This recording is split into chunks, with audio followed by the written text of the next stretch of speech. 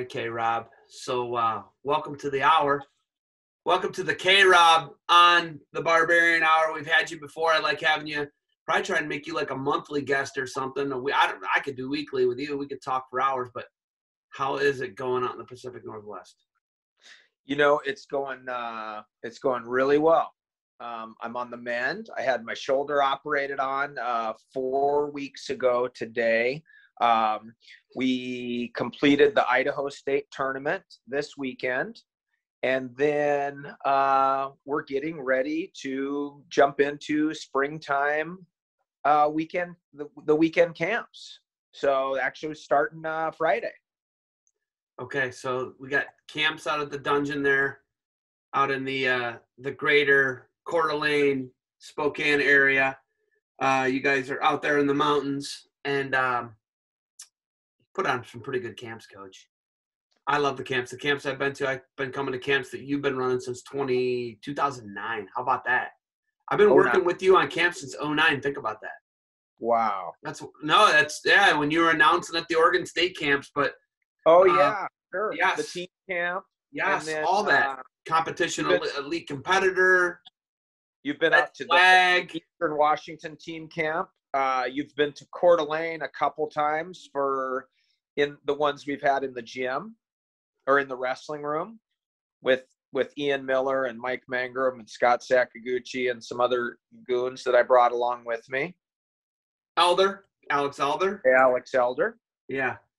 Your son Drew, was that a couple of them? Yeah. The Hookmaster. Tony Hook. Yeah. Your in-laws, your brother-in-laws. Yeah. So you get a really good staff. I like your staff. I like coming out and covering the camps. I like it. I have fun. If you haven't noticed, it's fun for the staff because they're guys that like being around each other. So wrestling camps are fun, and you want to help kids, and that's the main reason you do them. You love it, but it makes it. You're grinding sometimes, and you're putting in some long days, and you're sweating, and it's the summer. And when you're around people that in between sessions or even walking around in passing, they're making fun of you or whatever and making you crack a smile, and you can return it. It's fun to spend time with people like that. So this weekend, you guys have a big one out of the dungeon, and the dungeon is just getting all roughed in and finished up, had an add-on that's going to be really good for the summer camps. But what's going on at the dungeon this weekend? Is there any availability, and what do people got to do to get into Yeah, I got about 4 spots open, but that would put us pretty much at max capacity, even with our, expansion. But just added 1,300 or 1,400 square feet on to the structure. And have everything. It's a long way from when we bought this property and with a pole barn in mid-October. 5 months, we've come a long way. Put electricity and insulation and heaters and air conditioning and speakers and more mats, new mats, added space, bathrooms, showers, lighting, we've been just chipping away at it, and it's out in the country, it's out in the woods, on a nice piece of land. So it's nice to get away, get out there, and you're not too far away from society either. So people can fly in. It's easy access if they want to get there from the Midwest. It's not hard because I think we're trying to come out this summer with the crew. The crew. Hopefully we get some Burnett's out there. And we've been talking about that. Yeah, so hopefully we can get that going and fly to Spokane, and we pick you up and bring you 45 minutes from Spokane about max. Yeah, max. Not bad. No, not bad at all. It's in the mountains too. It's cool. It's rural. I'm into big it. So. Trees. Yeah. Oh yeah. 5 minutes from a river. A lot of good things. Yeah, I'm excited to get out there this summer. I was actually with you this summer when you were looking at properties all around North Idaho area in that general vicinity, Coeur d'Alene, North Idaho. area out there in the mountains, up in and around. It was cool. Well, that's a beautiful area if people don't know. I love getting out there, being in that Spokane area. Where did we go? What's the river that I want to try and raft? Or I'm gonna jump off that bridge this summer. That's west of Spokane. What is that? Spokane River. What is that? Bowl and Pitcher? The Bowl and Pitcher. Yeah, we went down there. I took you down there. Can you jump in and swim around there? It looks like you can. I think there's some spots. I don't know if I'd try in the Bowl and Pitcher. Well, the Bowl and Pitcher, I'll ride it though. Yeah. We'll get a raft or something and Bowl and Pitcher it. Yeah, you've got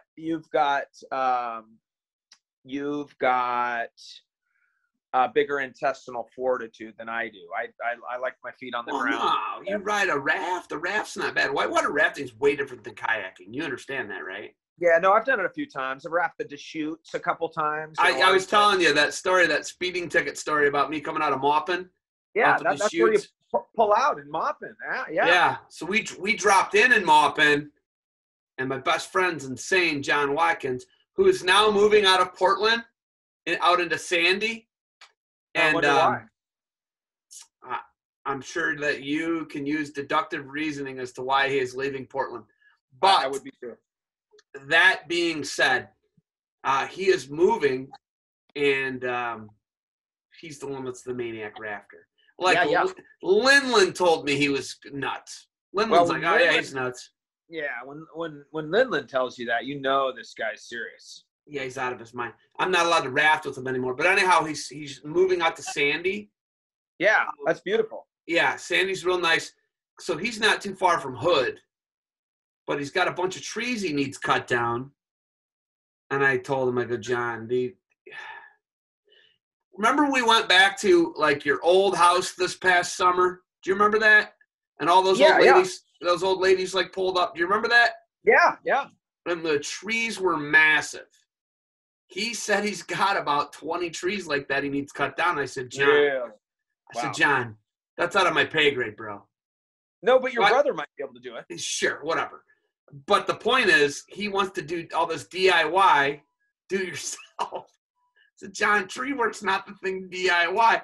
He's like, well, I see you dropping trees all the time. And I said, dude, I'm dropping 70, 80 footers. These are 150 footers. So the trees you're dropping that are 10 foot from your house, I have no business dropping that tree, man. I go call Whitlake's. I don't know. Doesn't Whitlake's dad's a lumberjack, right? Travis Whitlake Sr. could do that. Yeah. No, seriously, like Travis Whitlake Sr. could come up and do that work for him.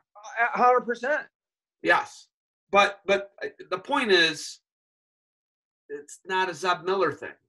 No. Well, I do ash trees out here. I do some black cherry trees out in the back, but that's just, Kevin, these trees are half the size of your trees. Yeah. I have no business doing that. And I shot him straight. I was like, hey, well, I went to Nema's dad's, Dolph Ziggler's dad's, over there by the airport in Cleveland, and I cut like 5 or 6 trees down for him, and I barber chaired one of them because I didn't do a back cut. And you got to back cut it or wedge it, but it was leaning so hard I thought it could break. And that right there tells me, like, hey, dude, it was leaning. There was no issue. And then I had to pull it down on my truck. I'm not a lumberjack. Travis Whitlake Sr., that's your guy. Oh, for sure. The kid I've seen the kid post things on social media. The boy, Travis Whitlake at Oklahoma State. Yeah, junior. Yeah, I think he does it too. He does. Yeah, he has some know-how. So he'd be better off having Travis Whitlake Jr. Yeah, not Zeb Miller. Not Zeb Miller. I don't need to fly out there and then just get him to buzz up from Coos Bay. Actually, I might try and hook that up. But we got to get back into, and we got to talk Idaho State tournament. Okay. Talk to me. How did the Vikings do? The Vikings had a good tournament overall. It was, there was a couple that obviously we'd like to win. Couple seeded guys that didn't quite get back where they needed to be and wanted to be this year. But we had some good performances. We had 2 guys that were primarily second string for much of the year qualify and then get on the podium. I think both place. One was 5th, one was 6th at state. So we had a freshman state placer at 160. And, we had 3 champions. So I think we had 9 placers. I'm not positive. I think it was 9 placers, 3 champions, which was, really good. I think that was the most in the 5A. We ended up 4th, 3 points out of 3rd. So, we didn't probably have the depth. Idaho, you've probably never, well, I know you haven't been to it. But so, for instance, the team that won Meridian, which was a good team out of Boise, but they qualified 29 guys for the state tournament. So it's a different deal than going and trying to win the Ohio State tournament, where if you got 3 or 4 guys wrestling on Saturday night, you might win the thing. Here you could be 90 points back. It's so wild. Yeah, when you were explaining it to me today, it's a different format. I mean, just and Montana does the same thing, doesn't it? Yeah, I mean, to be fair, we had 17 qualify, so that doesn't happen everywhere, every day. And we placed 9. Can you qualify 28, Kevin? In Idaho, there's 15 weight classes. There's 98. So Meridian qualified 29 out of a possible 30. You can qualify 30. 30 guys. Oh, that's awesome. So for me in high school, say when I was in high school, our team finished 9th at the state tournament my senior year with 3 qualifiers. But they were all probably either finalists, third. Yeah, we had a champ, a second. Right. Yeah. So, Travis Pasco, who's a really good friend of mine, worked with him for 6 years, I think, at Oregon State. And I'll make him better, Travis Pasco. Let's just great guy. Talked to him yesterday. But love him. So the year that Gonzaga Prep won, the Washington State Big School, they had, I believe, 6 qualifiers. And that is where Travis went to Gonzaga Prep. Gonzaga Prep, yeah. Yeah. And so they had 6. They had him. They had, I think, one other guy was first or second. And then, but everybody placed. But that was enough to win the tournament. Well, Idaho, we had 9 placers, 3 champions. But, yeah, we were I think Meridian had that thing wrapped up by about mid-tournament. So what's crazy here is, and that was the first time they won. That was Meridian had never won. Meridian, no, hear me out. That was the first time they won since, I believe, you're a wrestling historian, you like this, since I believe 1987, when a guy named Bruce Burnett was the head coach. No way. Oh yeah. No way. Oh yeah, and he was there this weekend. I was going to say he's back out in Idaho because Rudis just did a piece on. They did a piece on the 1987 U.S. Open and the World Team Trials, and Burnett was in it, and the location they were shooting was in Idaho with him, with his interviews. Yeah, Sandpoint, Idaho. Yeah, about 45 minutes. It's not too far from you. Yeah, about 45 minutes. It is a beautiful place. So straight shot, maybe one stoplight. There's an amusement park in between there in your house. Yeah, you're talking about. I went there this summer. It was open this summer? Was it open? Well, open? Time flies by, man. It might have been last summer. This whole year. Yeah, it might have been the summer of 2019. Gotcha. Yeah. Gotcha. Yeah. Okay, so let's just talk about individual performances. You got 2 really good guys. You got 2 blue chippers on the team. Obviously, your son, Drew Roberts, multiple-time junior national and cadet freestyle All-American for Coeur d'Alene High. He's placed in the Ironman. He's won multiple state titles. He won a state title in Oregon, state title, and 2 state titles in Idaho, and a one-time state placer in Washington. So, he's going to Minnesota. Then you got the Ironman champion, everything champion, prep national champion, Rylan Rogers on the team. So you got 2 blue chippers there, right? 52 to 195, and you got a guy in between who won a state title as well, won a 3rd state title, right? Yeah, Gunnar Julio won his 3rd state title at 170 this year. So he's went 52, 152, 160, 170 So those are tough weights to win as an underclassman. He's 3 for 3. Yeah, he wrestled a really just excellent tournament. So beat a kid beat a very good wrestler that had beat him twice during the year. Oh, wow.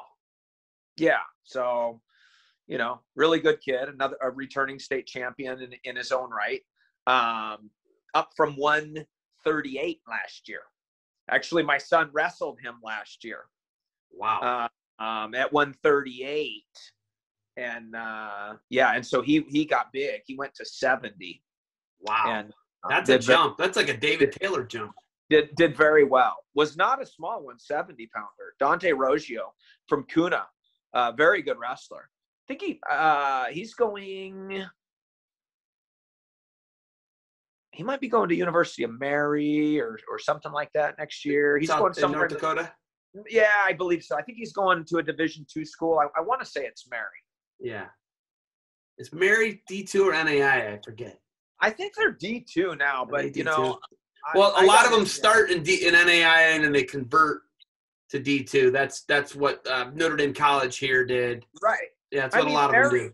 Mary has a long tradition. I mean, Milo Trusty coached at Mary and in the 80s and 90s, and I mean he was the Mat Pack coach before that in the 80s, and coached a couple guys in the Bismarck area named like Troy Steiner, Terry Steiner, Chad Renner, Ryan some Crinkley. things. Yeah, he knows talent. Yeah. Okay, so 3 champs. But Meridian had how many? They had 1 champ, but how many placers out of their champ? I could be misspeaking. They might have had 2. I believe they had 1 champ. Okay. But they had, I want to say like 16 placers. That is amazing. Yeah. No, they did an awesome job. Yeah. So Meridian's Boise, so that's big school division. You guys are big school division. How many big schools are there in the North Idaho Panhandle? In the Panhandle, there's 4. We don't. So wait. What's your qualification? You go to districts, and there. I think you have to get top 3. How many entrants per weight? How many does each school get? Does each school get 2 or 3 entrants? How many? Yeah, 2. Yeah, you can take 2 guys. It's an 8-man bracket. 8-man bracket. I think. Okay. You get first through third, you go to state. Gotcha. So Boise, 2 of the 3 could be 2 of the 3 guys could be from the same team. Oh, absolutely, and sometimes are. Boise has 14 schools, so I believe they take top 8 out of districts to state. Oh wow. So it's and they that's where most of your schools are. There's some spread out throughout. So does Pocatello have big schools too? They have. Yeah, they have Highland. What is the bracket? Is it a 16-man bracket? Yeah, 16. 16. So you have 2 divisions though. Yeah. 2 16-man brackets, right? 16-man brackets. Like this year they ran those. It was kind of interesting in one day. You did that one day. So they could split up the divisions as to have less people in the arena. Yeah. So were fans allowed? Each competitor got to bring 2 fans, family, supporters, whatever. Two access to 2 tickets per wrestler. Gotcha. So yeah, we were fortunate that my wife and daughter got to go, and we didn't have to use one of our tickets on me since I got to coach. Okay. Yeah. So left 2 of the kids at home with my 17-year-old nephew. Dogman? No, not Dogman. No, Dogman was wrestling. No. How'd Dogman do? Dogman didn't place this year. DNP, huh? Yeah. Dogman's been in the gym the last couple days. Dogman has had basically he went almost 2 years without getting to wrestle. Yeah, he had a knee surgery. And then a degenerative elbow where the bone was dead and this and that, and to drill holes in there. And and so he almost got to do very little physical activity for almost 2 years, and then came back in January and made the state tournament. Yeah, but he just he's missed a lot of mat time. Yeah, that's tough, man. That's real tough. He's working at it. He's working at it for next year. It's tough. This is tough. Yeah. I don't think we give I think sometimes we can be a little dismissive, even guys like you and I. This is really hard, especially with a guy who's battling injuries, Kevin. Yeah, it's tough. It's so tough. It's tough. It's tough. Lots of critics out there. Less people being the man in the arena. That Teddy Roosevelt quote's probably one of the best. Oh, hell yeah. Oh, yeah. It's a great one. You got to get out there and put it on the line, and it's a lot easier from the stands. Anybody knows that really, is honest about it. It's tough. As you sit there and tell me that in a sling from yet another shoulder surgery, what did they do this time? So I had a really messed up labrum, and it was a full. It was worse than this one. This one I did 3 years ago. So this one was he said it was a 360-degree labrum tear. I don't really know what that means. I had several bone on bone places where there was bone on bone, and then my bicep tendon was detached also. That had to be reattached. So I got 5 anchors in there right now. So for a couple weeks, man, I didn't feel that good, and I kind of felt bad because I didn't get to do a lot in the room the last couple weeks of the season. I was in a sling. I just had to coach with my voice. I tried to demonstrate things a couple times and in a sling, and you're doing something, even you got a leg right in or something, you're showing something, but then invariably, you got to put your arm down to post or something like that. And you're like, that's not a good idea. Yeah. And then one of the other adults in the room says, hey, need to go lean against the wall a little bit, just throw out verbal pointers. But, normally I like to be in there a little bit more hands-on and stuff. And just the way the surgery worked out, I think I got it scheduled sometime in November, but they couldn't get me in until February. Everything was so backed up from, I believe, COVID and stuff. Yeah. That, I had to get in line, and February 3rd, I went in and got her done. You got to take it when they give it to you at that point. Yeah, you know what I mean? Because if you back burner at that point, you're not doing any of those summer camps, Yeah. You've got a huge slate for the summer, Kevin. Yeah. Then I'm into huge slate. Then I'm into my, what I do for a living. So I had to get it done. Yeah, absolutely. You have to, and that's just the name of the game. Drew has to get his knee fixed tomorrow. He tore his ACL. What match did he tear his ACL in, Kevin? He tore his ACL at the Raleigh Lane invite in about January 6th or 8th or whatever that was. Against the Montana kid? No, it was a guy from Rigby, Idaho. Oh, really? It was an Idaho kid. Pretty good kid, actually. I believe he took 3rd in the weight this week. Oh, but yeah, he it wasn't a horrific looking thing. He just ran a go behind, and then, the guy tried to fight out of it, and he ran to the leg. He ran to the single leg and started driving up, and his knee just buckled a little bit. Finished the hold, match, got over, everything, comfortable win. And he said, yeah, my knee popped out there. It popped. So I thought, yeah, sometimes, you get little tweaks here or there, but then come to find out he tore his ACL. So any meniscus? Not that they've detected so far. They're going in there tomorrow. It looks like it's just an ACL. MCL's good. LCL's good, as far as we know. PCL. Yeah. They say it's good, but the ACL is definite tore. So he came back. He came back. You braced him, and he won the Idaho State title. Yeah, he came back. He came back and wrestled. We wrestled Post Falls. Big rival out here. Great program. Won the last couple state tournaments. Kind of right down 7 miles down the road from us. And wrestled in the duel, the last duel of his high school career. I think we won the meet 37-34 or 33. Came down to the last match kind of thing. So yeah, he wrestled in that duel. We put him up to 60. We drew 160. We drew 160 starting weight. Lead off. We put him at 160 against their returning state champion. We were hoping to get the odd or even or whatever and see how it played out, where to put guys. And it was like, okay, it's going from the beginning. You're at 60.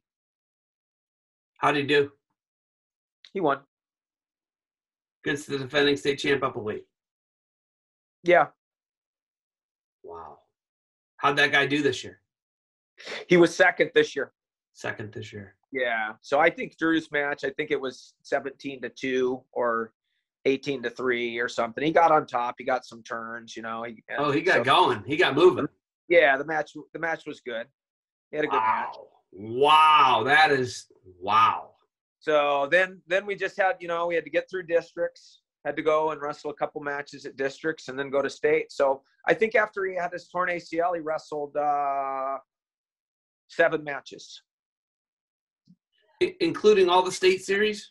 Yeah, 4 at the state, That 2 at the district, 2 or 3 in the district, I guess, and 1 in the duel. Yeah, 7 or 8 matches. Yeah. Gotcha. Wow, man, that's tough to do. Like I say, Dogman's been fighting. Dogman's real name's Dylan, isn't it? Yeah, Dylan Dogman. Yeah. So Dylan has fought. He's fought Sure. So many injuries, right? And obviously, I know what it's like to fight injuries. A little bit, yeah. I was fortunate. I had, I had just only maybe, I had a couple injuries, like my senior year in the national tournament, or before the national tournament at the Pac-12s and stuff. But bad timing. But really, got to go most of my career. I had aches and pains and beat up, but I just a couple surgeries. I mean, I think I only had 2 surgeries before the age of 30. Now they've been catching up the last couple of years. I'm making up for lost time. Yeah, I was gonna say you've made up for that. I think I'm up to 9 now. But yeah, I only had 2 before I turned 30. So it's how it goes. Yeah, I mean, it's a tough sport, man. There's just so much wear and tear on the body. And, speaking of which, this summer, you're running a bunch of weeks of camp at the dungeon. Yeah. And you're going to come out a little bit? I'm going to come out. Scotty Burnett's trying to come out with me. Hopefully we can get the Gray guy out there, Gray Burnett, one of the top youth guys in the country. So that should be really good. But, that Greater Spokane, North Idaho area, I like to be there. I'm not going to lie to you. I really like it. I had a blast this summer, right? Well, we've got a couple spots that you and I want to see. And, we are fortunate to live in an awesome part of the country. So I could not complain about that at all. And, love it. And we, there are things like we have to travel further, maybe to go find some really good guys to compete against sometimes. And, there's things we're not near huge metro areas or where we can go, 4 hours and be in all these different states to hit competition and stuff, but we have to travel further for it. But the trade-offs are, we have, really pretty nice weather. It's not too bad on either end of the spectrum, winter or summer. And we have a lot of really, beautiful area and mountains and trees and rivers and lakes and not too many people, not too much population and waterfalls. And we had a discussion today. Forests. Waterfalls. Yeah. We're going to Palouse Falls. Yeah, we got it. It's 2 hours. I looked it up. It's about 2 hours. I heard it's stunning and you can roll right up on it. Well, I've lived here a long time, here meaning, right within a 40-mile radius, and grew up, right over there. And I've never been there. So a lot of years, I've never been there. When you were in Oregon and you'd never been to Crater Lake and you were within 3 hours of it, and I wouldn't shut up about it. And then finally, I remember you started sending me pictures one day. You and Drew went to Crater Lake. Yeah, I think when he was 11 or 10. Did I ever tell you the story about? I took him on a trip to do a camp. In Northern California. Did you go to Roseburg? No, we went to Susanville, California. We went to Susanville, California, and we drove down and went through the, Crater Lake and took a bunch of pictures. And then we went through the, Lassen National Forest and, kind of made a trip out of it, a father-son trip and stuff. Went down and did a day of camp and went home the next day. Did I ever tell you about when Ian and I showed up and it was the mosquito hatch? Well, I don't remember nothing about that, but I remember some jumping off big rocks. Yeah, okay. So it was the mosquito hatch, and like billions of mosquitoes hatch in the middle of the summer at Crater Lake. And I remember there was snow everywhere because, it's winter. Oh, yeah. I remember getting caught in a snowstorm there in mid-June with John Watkins, my best friend that lives out in Portland. And it was wild, dude. I remember I was hitting myself and trying to get them off me, and I had bloody handprints all over from these things because you go down the Cleetwood Trail, which is a switchback trail down into Crater Lake, and these mosquitoes, you're moving just fast enough down the hill on the Cleetwood, but on the way back, way back up, you're slower because gravity, right? Yeah. Oh my God. Yeah, I don't like those guys. I have a video of him. He's laughing at me. He's trying to make a snow angel or something, and then he's like, "Oh my God, they're eating me alive!" Yeah. And he runs and he falls down. It was awesome. But yeah, man, he I think he fell in love with it. That's why he lived out there for 4 years. And I got caught in a sea of them in over on a coastal trail. There's like a mile or mile and a half trail where you park and then you go through and you kind of go through some sandy areas, but it's got some trees in there. And it's kind of a mixture of like forest and sand dune. And to go out to the beach, man, I got bit about 478 times. Wild stuff, dude. Wild terrible stuff. That the water, they're down there. They like that water, moisture. They're hatching. Oh. And what's crazy is you guys don't normally get the bugs out there that we get here. No. Generally, that's what's wild about it. I'm like, what is happening right now? And generally it's not too bad. No, it's normally not bad at all. Because that was another thing John Watkins pointed out. He's like, oh, the bugs are nothing like the bugs are there. Yeah. And then I got caught in that hatch. Oh my God, dude! I was like, what is happening? What is happening? Where the dungeon's located, we don't know yet if we're going to get bugs this summer or not, do we? We don't know yet because we haven't been there in the summer. That's the whole point of the comment. We don't know. There were none out there today. It's winter, Kevin. Yeah, well, it was 60. Is it 60 today out there? It was 60. My wife said it was 52 in her van, and I was hiking, and you and I were talking. Yeah, and, but but yeah, summer will be a little bit different, so we got to be prepared for that. But they're not like Midwestern bugs. Kevin, what can we expect this summer out at the dungeon? Kevin Roberts, Man on Fire. What can we expect this summer? What's a week of camp look like? How do you like as far as tailor a camp need to a certain athlete, or is there weeks where you're trying to make it competition, where you're trying to make it technique, where you're trying to make it intense training? What are you going to try and do to that? How do you tailor, Roberts Wrestling and what you're doing, at the dungeon? How do you tailor it to the individual athlete, I guess? Yeah. So the camps that we're going to have for younger guys are obviously a little bit different than like our camps for, the older guys, and the hammers, if you will. And so, kind of working on the programs right now as far as that, but I've been doing this a long time. I can read what's there a little bit, but so we have some camps that are more for the little guys, and then, maybe up to like 12 and under. And then we have some camps that are definitely, kind of like all-comer high school guys, middle school and high school. And then we have some that are going to be set up, primarily for a pretty high level guy, you know, that we're going to get 30 kids together from all across the country that, you know, are that top level kid that's looking to get to a higher level, that want to be college wrestlers and that kind of thing. So I'm still getting dialed in as far as that goes. Which ones are going to be which weeks.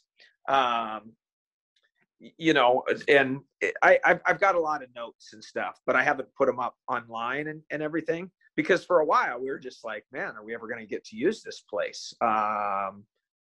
Is our country going to ever be open for business and stuff like that? Yeah. But it's happening. And yeah, so I'm going to be out there. I'm going to spend about probably 40 days of my summer, you know, out there putting camps on for different kids, different age groups, different skill levels. And most of them will be about 5 days at a time. And so, is 40 the sweet spot? Is 40 like the kind of like what you like to stick at, about that number per week? Yeah, I mean, I think so. I mean, you know, we'll see. I'll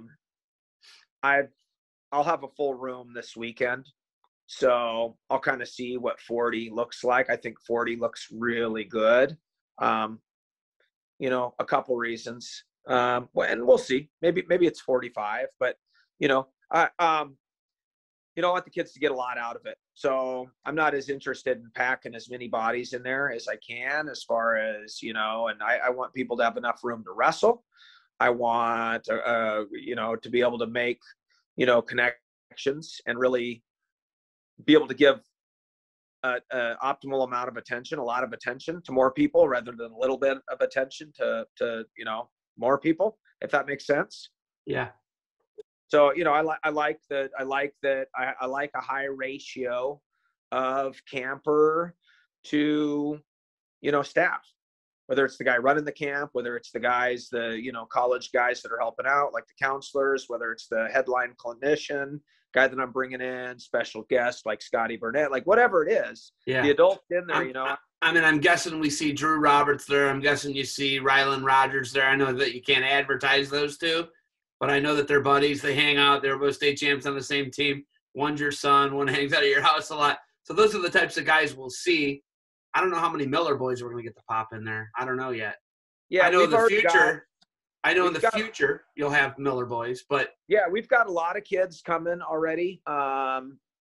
You know, well, they're saying they're coming. I haven't opened registration up, but very soon. But from Oregon, some Southern Idaho people, a lot of Washington kids, have some that expressed interest. Some of the Canadian kids coming down if they can. Oh, wow, that'd be great. Montana kids. We've got some California kids that are coming. So, you know, we just want to create a great environment.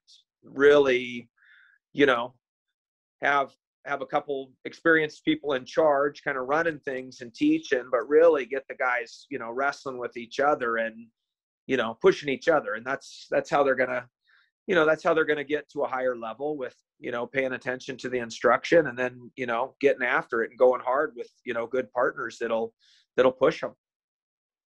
Year one standalone facility. Perler's got a standalone facility. Jeff Jordan's got multiple standalone facilities. You know, just those two guys off the top of my head, you know, those are the standards in camp wrestling. One guy in, you know, the Plains, one guy in the Midwest. And, you know, those are two guys that run private camps. Obviously, J-Rob would do it at colleges. He's a little different. But, you know, you look at those two guys, Perler, what Perler does, and you look at what, obviously, what Jordan does. You know, I work with the Burnetts. They don't do it for a living like Perler and Jeff Jordan do. But where do you see yourself in that spectrum? You know, you got Strickmatter then, obviously. Yeah. He runs Young Guns, but a lot of these guys got their own standalone facility. Obviously, with what's going on COVID, you're not going to be back in Cheney, Washington anytime soon. Probably not going to be at North Idaho College anytime soon. Going onto a college campus is just, I don't see that as anything feasible in the next 24 months. It's just not a thing that's going to happen. I mean, I hate to say it. I mean, I don't, I hope I'm wrong, but I don't see a lot of those colleges opening their doors and saying, "Hey, come on here." We're, because you can't. It's not just wrestling. They have all sorts of those institutional camps and bring thousands of kids. No, that's how they fund. A lot of them fundraise. Volleyball. My wife was on a volleyball team. She, like one year, that was how she got paid. That was one year that my wife, 4 out of her 5 years at Kent State, she didn't get scholarship. Oh, I'm sorry. 4 out of her 5 years, she got a full ride. In that 1 year when she didn't get the full ride, guess what they did? Paid her in camp. They paid her in camps, and that's how they took care of it. And you're not a moron, Kevin. There's creative ways for these guys to get more than 9.9 scholarships. We're not idiots here. Come on.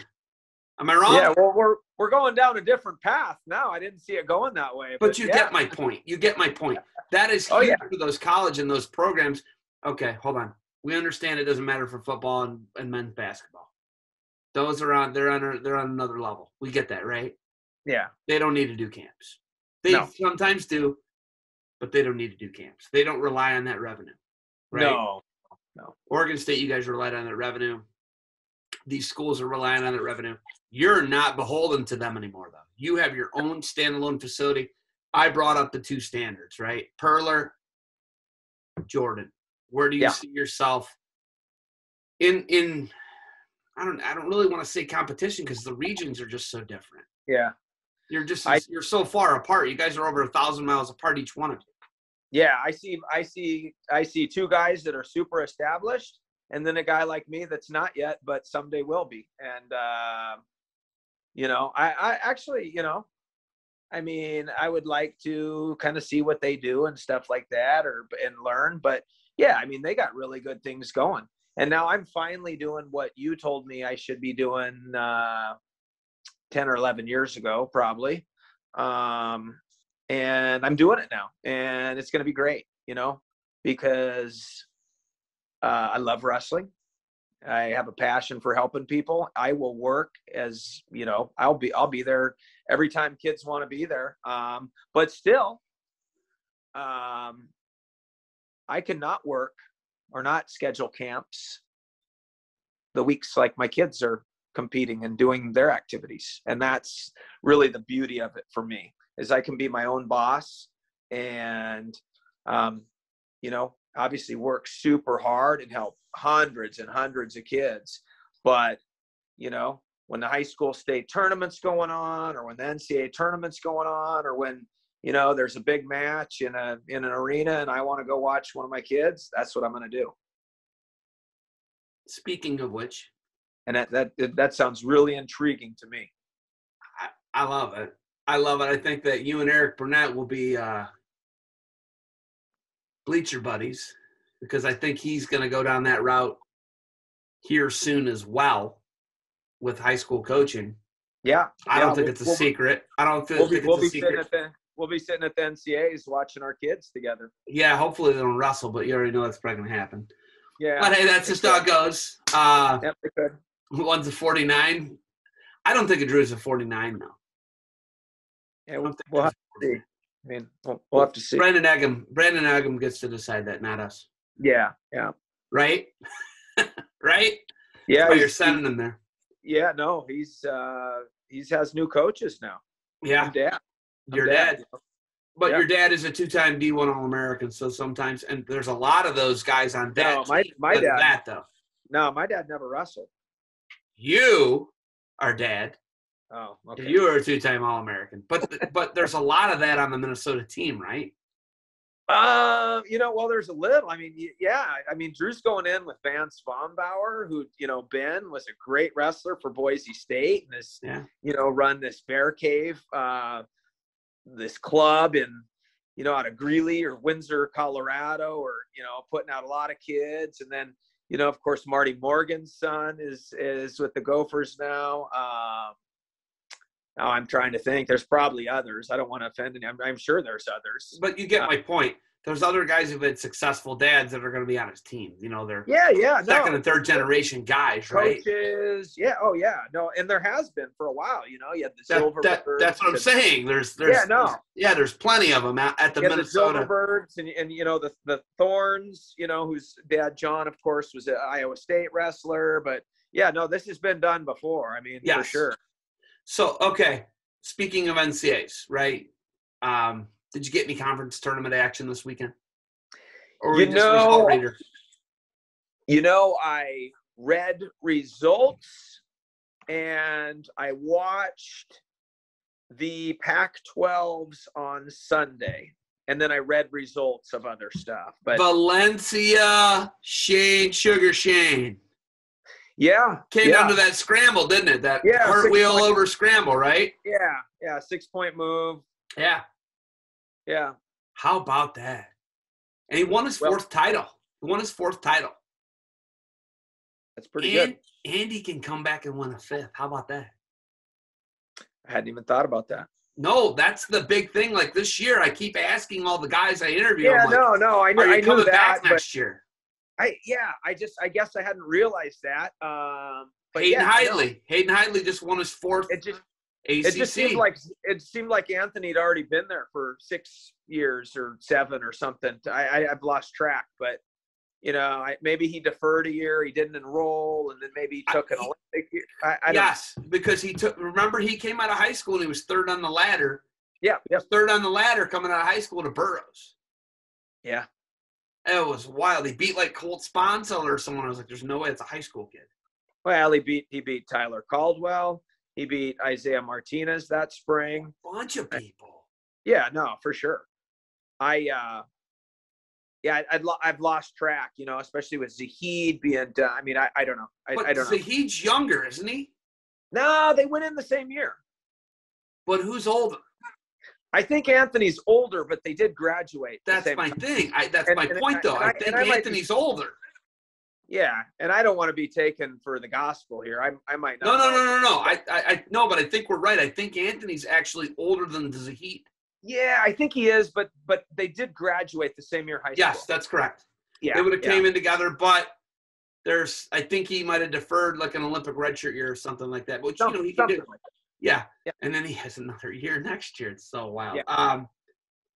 Any SoCon, any ACC, any Easterns, any AWA? Well, I watched the results of the SoCon, and I was reading the results and saying, "Holy smokes!" Can I take the words out of your mouth? Yeah. Holy smokes! How did Appalachian State win the team title? I thought I read the first 5 weights. I thought they were the champions.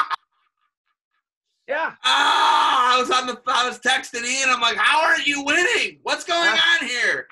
Yeah. I mean, there's only 10 weights. Yes. I'm like, you won't have to wait. High school where there's 15. There's 10 weights and you got first in half of them. Yes. Okay. So here's the story. I'll give you the story. You ready? So first off, their two best guys are 65 and 74, Formato and Flitz. They did not win it. But Flitz has like Austin Murphy, who's an Ohio kid. He's a Cincinnati Elder kid. He's tougher than nails, right? He lost to him, I want to say. I think he did. But don't quote me on that. He didn't win 74. The other dude didn't win 65. Flitz and Formato didn't win 65. Those are the two best guys, right? Okay. Right? Yeah. Well, Milner at 49 is pretty good. Cody Russell's pretty good at 25. And then the other three guys who won the conference and got automatic bids, but they got no scoring out of 97 or 84. Okay. And so Campbell went in there and scored probably at 10 weights. Scored all the weights, right? A top 4 placer at every weight. And that league is growing because it's got Presbyterian in it. I think it's got Bellarmine in it. Bellarmine, okay. Yeah, and geez, Pete. And that's great to see. I mean, I'll tell you what. Yeah, I love it. No, it's great. And then Davidson did not attend the championships. Okay. And then, did you see Sacred Heart got 2 qualifiers? I saw Sacred Heart did. You know what's really interesting, Kevin? I'm not going to lie to you. I read that I believe it was first time in 14 years they had a qualifier. Yeah, since 07 when they had the Iranian had guy to be was the all heavyweight, right? Heavyweight that was an Iranian, right? Right. Hey, Kevin, I just want to tell you something really interesting. You know, there's a lot of talk of data and conspiracy theories. I don't want to be that guy. Yeah. But Kevin, the EIWA had, I want to say 6 teams, 6 elite academic institutions that are in the Eastern Intercollegiate Wrestling League, Wrestling Associate, whatever it is. Okay. EIWA. Okay. They had about the same amount of qualifiers, Kevin, without having those 6 elite academic institutions. So by that you're talking about Princeton, you're talking about Columbia, you're talking about Cornell, Brown, not Penn, attended, Columbia. Yeah. Good teams, right? Good teams, really good schools. Yeah, I mean the best schools in the world. But yeah, Kevin, so they didn't have those teams wrestle in that conference. And that conference got about the same amount of qualifiers, if I'm not mistaken. Now, I read, and I just have been reading headlines. I've been too busy doing all my other stuff. But I believe they got 49% or something like that of the conference is qualifying. Is that correct? Yeah, Kevin, that's a lot. That's a lot. Yeah, Here, I've had some college coaches express concern. I won't name names. You know, I wouldn't do that, K-Rob. I wouldn't do that. Right. But they told me some very interesting information, K-Rob, and it was alarming, I guess is the word I would use. So the information was that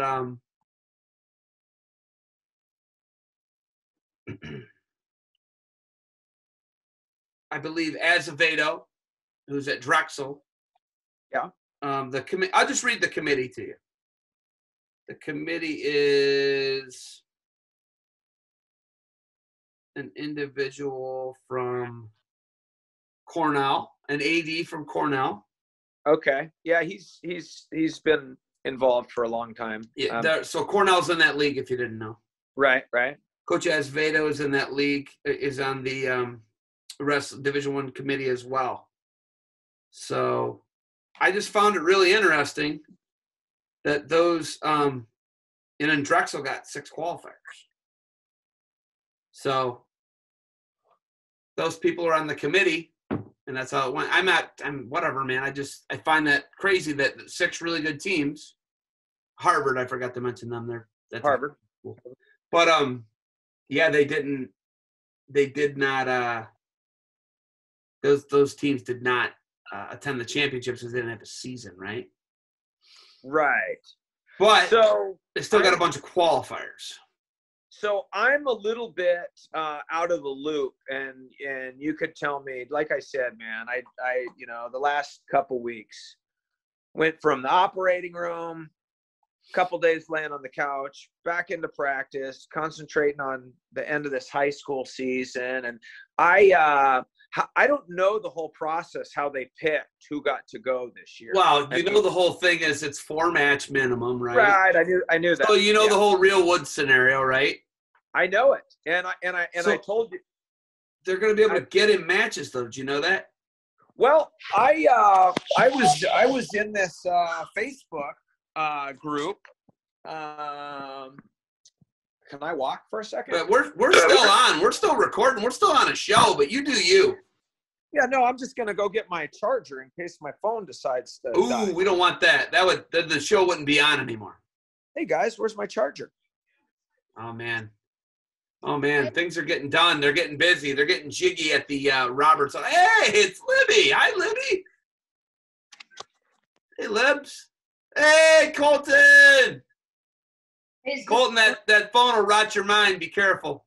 Is it just you and Zeb? Yeah, it's just me and Zeb. Just being Zeb. That's what I do.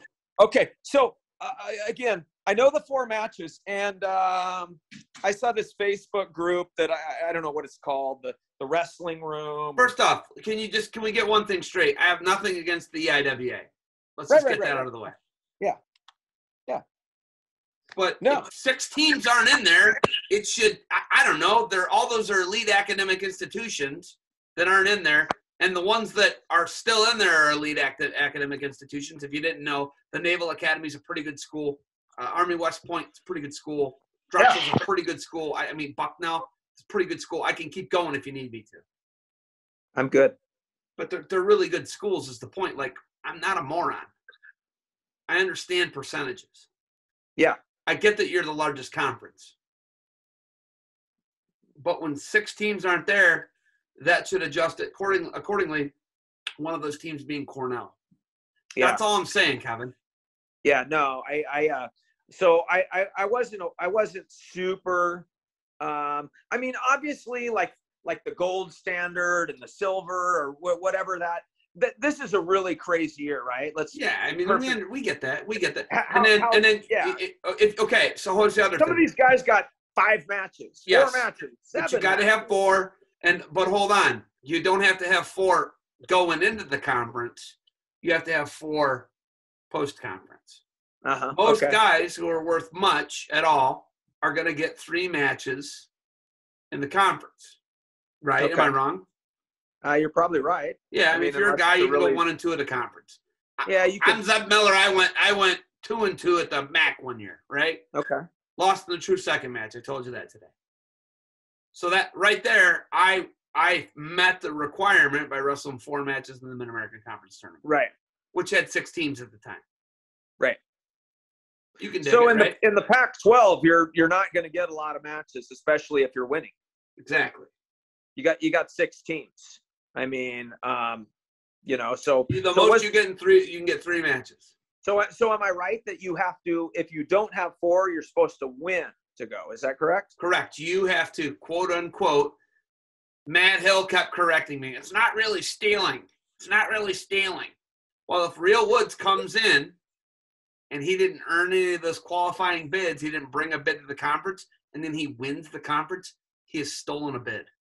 Right. And the only way Real Woods could qualify, hold on, now there's a big petition thing, and now they think they can get him another match. There's a bunch of stuff going on behind it, if you didn't know that. I was reading that people were speculating whether they could. Yes, okay, sorry. They were speculating that they could get him another match to get to the threshold of 4.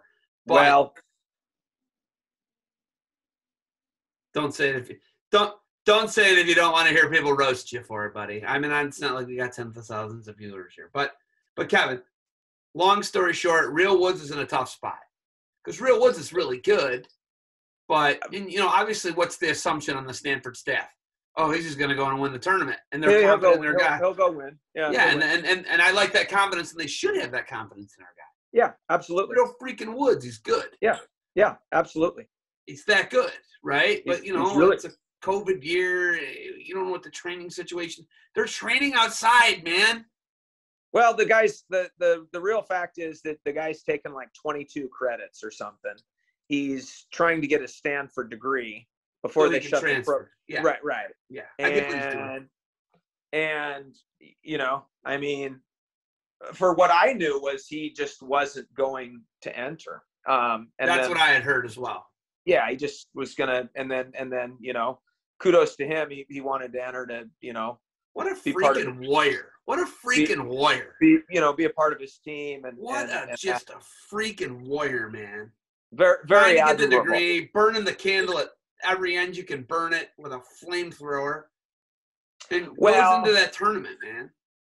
Well, I mean, not to segue too off, but we both know that for no matter what is, that I am, and I think you are too, is more than anything advocates for the sport of wrestling. And people like him just punctuate why Stanford frickin' University should have wrestling. I mean, that is so goddamn moronic. What they're doing is just... Sorry about the language. No, yeah, I mean, I don't care. That is... 11 sports. They're doing this to 11 sports. How do they think they win that all sports thing every year?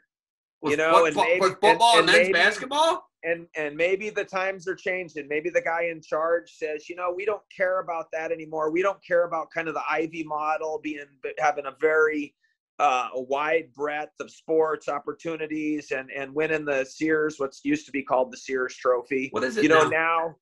I haven't got this phone right here. Yeah, These phones have made us dumber. What is it called? President's Cup. President's Cup, I believe. Cup. Okay. Used to be the Sears Trophy. Okay. You know, because they had fencing and they had gymnastics and they had, you know, water polo and swimming and all that. Maybe that guy's becoming more and more like, dare I say, like the majority, or at least Director's Cup. Director's Cup. Yeah. Director's Cup.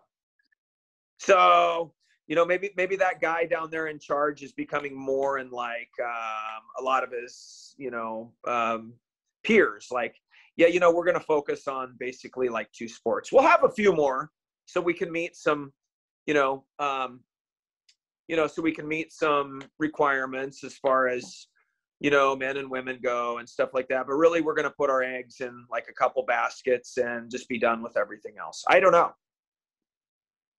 I mean, let's ask this. Let's assume that all the info that we're getting is correct, that Stanford has already raised $12 million. I heard the number I heard would make you puke that they raised. I heard it was 12 million that they already raised. And how, I mean, how moronic would you have to be, Zeb, if I came to you and you were the AD down the road from me at Cleveland State or something, and I said, hey, I'm going to give you $12 million to start a sport or to start a couple sports. And you were like, nah, we're good. I think we're talking about Stanford. You're an athletic director. Yeah. But I think Stanford's just such a different deal, Kevin. How did we get here? I love how we got here, but it just we were talking about Real, and I said he is the epitome of why that university should have wrestling, like guys like Tanner Gardner that are you know, now down AD at Rice University. Amucha Staggy that's freaking probably gonna, you know, send some guy to Jupiter or something like that. And, yeah, Mucha Staggy's smart. And it's like, yeah, nah, we don't want these guys. Dude, one of Hada's kids went there. Tadaki's one of his sons is a Stanford guy. I mean, I believe it's Robert. Robert Hada is the other Hada is an idiot though. He went to Penn. Hey, everybody that I know that went to Stanford is pretty sharp. No, that's the point. Like the Hada brothers are smart, man. Tadaki's a genius, but like, that's what's wild about it, man. I can't believe it. We're sitting here talking about it, like. I like it. I like talking about a little of everything. And, I do. I like potpourri. Potpourri's good. You know, and I'm sick about them and Fresno State. You know, we had a good positive conversation going, so maybe we should keep that. But it's just like what Troy did. We talked about this today. You and I talked today about what Troy Steiner did and how quick he did it at Fresno State, and it shows you how fertile the recruiting ground is. I mean, granted, he did it with an NFL football player, a really good athlete, right? In Huckett, but what he did has taken a lot of these Midwestern teams, you know, MAC teams, haven't had All-American, some of them in 20 years. And this guy, he gets an NFL fullback, gets him to Pittsburgh, and, you know, he makes a run, right? The guy takes fifth in the tournament. Josh Hockett, yeah. Yeah, Hockett does the job, and he's a local kid. He's a local guy. He's right down the road. Yeah, right down the road. Yeah. It just he's one of the finest coaches I know, and also one of the, you know, most upstanding human beings. And so, you know, for me, obviously, I have a, you know, long time relationship with him and really know the guy, and, you know, so maybe it bothers me more than it does the next guy. Yeah. But you know, I know what kind of person he is, and I know he worked his tail off to get that going down there. And it just stinks. And he built a club. He got a club, and whilst having guys in the club. A guy wins a world bronze Yeah, medalist. I mean, you get Joe Colon on the I world mean, team. He's, and he's got all these other guys. He got about LaValle was there. He didn't say finalist training with his guys. Reno guy, Joey LaValle, right? LaValle and Jason Chamberlain. Cabell. Right. Yeah. Cabell was out there. Yeah. No, it's just, again, I don't have a lot of positive words for it. It just stinks. But hold on. So we got Long Island. Long Island, they almost got some qualifiers this week, right? Presbyterian competed at the Southern Conference, right? Yeah. Oh yeah. We got new programs. We got programs converting. We got Cal Baptist, which, listen, man, here's another thing with the Pac-12. Now, why is Cal Baptist going in with the Big 12? Hey, man, I lived this, Zeb. I know, man. It's just super I lived this. I frustrating. could have told you 4 years ago that the Pac-12 was not going to take Baptist because I sat on conference calls and listened. And you know what the biggest thing? They don't fit our culture. They're not D1 and anything else. I mean, I'm wrong. Whatever. Just go ahead, tell me. And they're a Baptist school, and they have, their religion, and we don't. That's not our conference, Yeah. That's, they're some of their beliefs aren't in line with what ours are. The Pac-12 mission, right? Right, the Pac-12 mission, and Sure. the academic standards and this and that, and Which it wasn't about the academic. Like, when you say that, immediately, obviously, it's just about the religious thing. Well, I mean, you can even say the academics and stuff. You can say that, and that's fine. But I mean, just don't get mad if you're Washington State or Oregon State or somebody like that, and Stanford turns their nose up at you and says, "Hey, man, you shouldn't be part of our conference. You don't meet our academics." There you go. Right? Yeah, Cal. Yeah. No, you're right. And then just really frustrating. So there's layers even within their conference of academic standards and excellence. Exactly. And it's just, it's it's frustrating to hear the things that the excuses or lack of leadership, I guess, is the ultimate thing, right? That just they lack leadership. Yeah, no, it is. I mean, I got a good story. So when Fresno wanted to come in, initially, and Pac-12 told them no. And they said, we got our 6 teams. That's our AQ, that's it. And, I was of the belief that we should always be trying to build our conference. There's strength in numbers. You got home and homes. You got rivalries. You got the chance for these teams to develop into something and earn your conference more qualifiers and more competition, it raises everybody up. Yeah.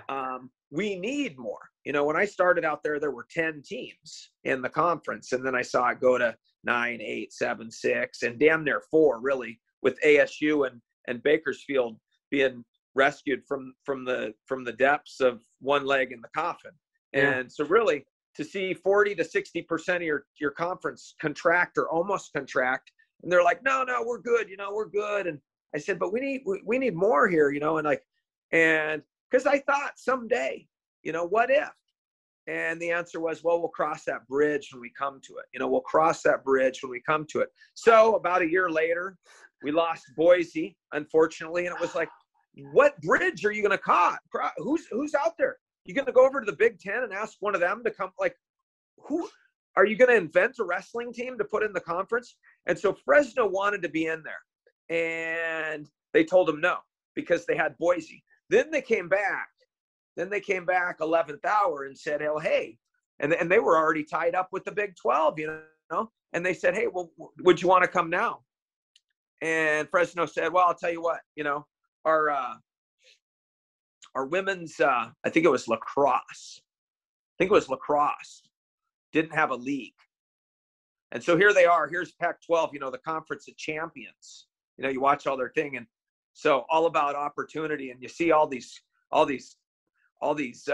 commercials. I watch the Pac-12 channel, and they do a lot of good things, but you see these commercials, and it's just like, oh, the Conference of Champions and opportunity, and you see all this and the champion of women's sports. Well, all Fresno wanted was to get their women's lacrosse in there, and they would go in there for wrestling.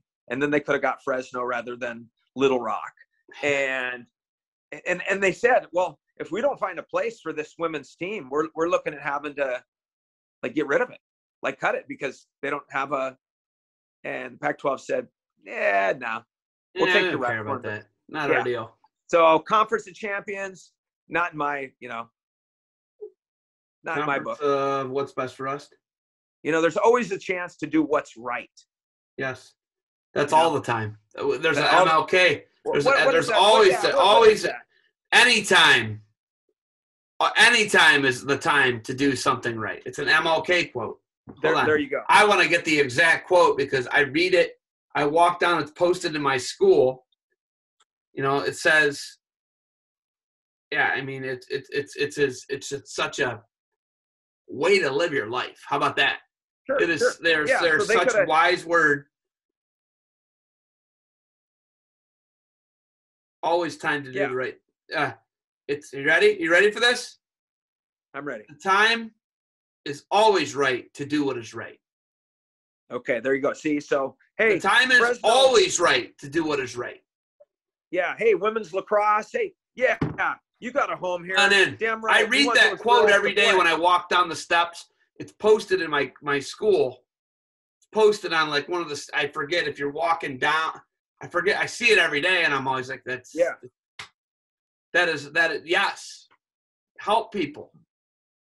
Yeah, I mean, they could have, like Fresno. It's the right like, thing. hey, It's the right thing. Sure. Let Fresno State in to the Pac-12. yeah, absolutely. Yeah. Like, but it's big. It's the branding, it's the branding. And it's really like, well, you're branding as far as, what you do as far as football and basketball and branding toward that. I mean, yeah. did they really think lacrosse, like there's some people were going to stop watching their big money sports if they had Fresno State lacrosse in there? Fresno State's women's lacrosse is in the Pac-12? We got to abandon that. No, we're not fans anymore. Yeah, I'm not going to – I'm not redoing my season tickets down here. It's an absurd notion, right? It's an absurd notion. It's an elitist notion. Yeah, it is. Yeah. 100%. But, that's you got to walk me off the ledge here a little bit. We got to wrap this up. I got to go in and talk to I could talk to you all night. You already know that. So, yeah, let's talk about I'm going to go to the NCAs. Oh, yeah. I'm going to take my son and my daughter to the NCAs. Nice. And my brother-in-law, Drew's coach, the head coach, Jeff of Coeur d'Alene High School. Jeff Moffitt for folks who so I'm gonna go with those guys to St. Louis, and so we can turn it back and talk about something cool and positive, and then it's gonna be into spring wrestling and camps and stuff, man, and making plans for you to come out and see us and hike a couple trails and get some footage of what's going on out there in the sticks in that wrestling dungeon. What are you doing with the club? Are you still doing inland? What are you doing? Well, yeah, I'm involved with inland, but it's not going right now, unfortunately. Because of COVID. Yeah, but so, yeah, I went and started helping out last night at Coeur d'Alene High's Little Guy Club that actually Buzzsaw that I helped start about 22 years ago. When my brother-in-law got the job there, I started the kids club and ran a lot of the kids club practices when he first got the job at Coeur d'Alene High. And I was like a young assistant at North Idaho College at the time. And so we started this club and, I went and did my thing all, different places. And now I went to practice there last night, brought my son and my 10-year-old and a couple of his buddies. They're open for business. Yeah. Yeah, we're open for business over here at Bomber Wrestling Club. Ferdinand, the Miller boys went last night. I got to send you a couple of videos. Ferdinand is doing a stance drill, and he's really enjoying it, and they asked to go tonight. But I don't really want to push him, man. I'm not going to lie to you. We're going 2 days a week, man. Our little guys. You know? I mean, these guys are 3 and 5, man. Come on. Yeah, no. My 10-year-old's going twice a week, and he's going to go to a tournament this weekend, and it's going to be his first tournament. Well, it'll be a second tournament in a year. I took him to Utah for a dual thing, and yeah, so that we got that going on, and we got the camp. I got 12 kids coming in from Oregon on Friday. I've got and the rest Washington kids. So just getting going with that. Yeah, man, for sure. I can't wait to get out there. You saw the pictures I sent you, right? Yeah. The dungeon. Yeah. The add-on with the add-on and everything. Yeah. And hey, so what do you think of Hayden Brawny's desktop? It's beautiful. Well, yeah, I was wondering if you could make one of those for me. Hey, I'm kidding. He might hit you with an assassin, but okay. That was his move. He's an assassin guy. Yeah, Rylan Rogers tried to get me in the assassin a couple weeks ago. What are you doing out? I told him, hey, a bad shoulder, man. Hey, no. Stop it. Stop doing that. Stop doing that. I did ride him in a leg for 15 or 20 seconds. That guy will hurt you, man. You need a hip replacement before you know if you're messing with that guy. And you know what? Drew Roberts is going to hurt you pretty soon, too, so stop. Oh, no, it's done. I'm done, man. I'm done. I'm not wrestling those guys anymore. No. So that's why I'm in the spot I'm in, you know? Hey, thank you for everything. I got to get you some swag, man. I got these Barbarian Hour clears. It is that logo, but a clear, and it's all the lettering is clear, and whatever you put it on brings it out. I should crack one open. What do you do with it? Put it on whatever. Then we got these guys. We got the Go High. These guys. I don't know why I'm trying to show it. Trying to show it to you over here, even though you're not there. Got these guys. No. They're those are two of my favorite brands. Go-Hio.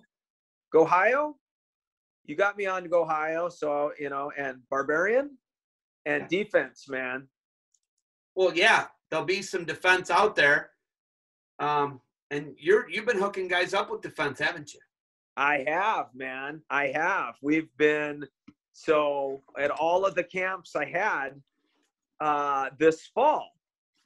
I had 4 camps. So You're hooking athletes up, right? Yeah, I had 118 kids come through in the fall.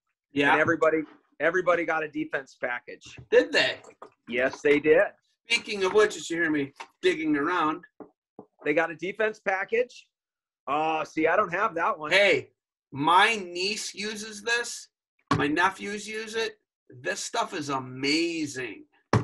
They jumped levels with this, man. He jumped levels with this new product line.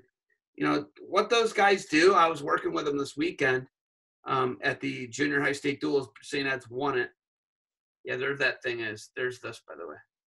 Yeah, I'll tell you what, man. What they are doing and what other people do, and the fact that we're having this conversation right here. I've been saying it since the beginning of time. It's a good thing there are smarter people out there than me. I mean, we'd still be trying to have horses pull us around on square wheels.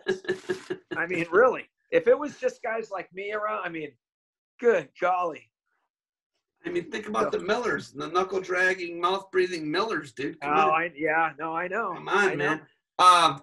But Guy and Gus, the Seikos, and then obviously Charlie Agazino. I was talking to him about when hopefully we get you out to Ohio in the next year and get you to do a clinic at the Defense Soap world headquarters, because he's got a 2-mat full Resolite-filled wrestling room. Oh, I saw that room. Oh, I saw sweet it. room. Sweet room. Yeah. I was a little bit, I tell you, I was a little bit, I don't want to say jealous, but a little bit envious. Yeah. I saw that and was like, man alive, man. Oh, how great. Man alive. Oh, unreal. It's a beautiful room. All right. Yeah. So here we're gonna brand the Yeti Cup. You ready? We're gonna brand the Yeti Cup, and we should be done. I should be done after I brand the Yeti Cup. which it's not going to show up well on the Yeti Cup because the Yeti Cup is silver. Let's give her a shot. It's the first one I've put on anything. Sticker Mule, by the way. They do a heck of a job, man.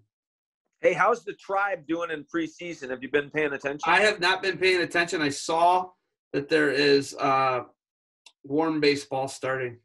Yeah, no. I just know because I get updates on my phone from last year. So like I every time somebody hits a home run or does something for LA in the spring training, I get like a notification. But we know that it doesn't, Oh, there we go. Clear. Yeah. Put this clear. It's going to be just like Bonds is clear. Yeah, the cream and the Just clear, rub it right? on, right? Yeah, clear. Yeah. Oh, that's nice. That is nice. Hey, man. I just thought I was getting a massage. Yeah, I mean, And then whatever, right? It was lotion. There we go. My hands, my head, my feet, Jaw, forehead, head. I was hitting the ball 600-700 feet. Yeah, I don't know what was going on, right? I just thought I was seeing the ball really well, man. I thought I was like Ted Williams and Manny Ramirez. I could, or Muhammad Ali. You could throw a ball at me and write a number on it at 100 miles an hour, and I could tell you what the number was. Yeah. Oh yeah. Heck yeah. Yeah. He got like, or actually maybe he thought he climbed into the thing with Peter Parker when the radioactive spider bit him. Yeah. Madness, K-Rob. All right. Hey, yeah, because when you're 35 or whatever it is, like you always grow. You're still on the like rocket. Oh, yeah. Your trajectory is it's not like and then that's how most humans do. His was just right. His physical dominance to Barry Bonds. I didn't know. He didn't know. He didn't know it was the clear. It was the clear. All right. Over and out. Barbarian Hour. K-Rob, you're my guy. Stick around. Let's talk. Thank you for the time, Kevin Roberts. You're my guy.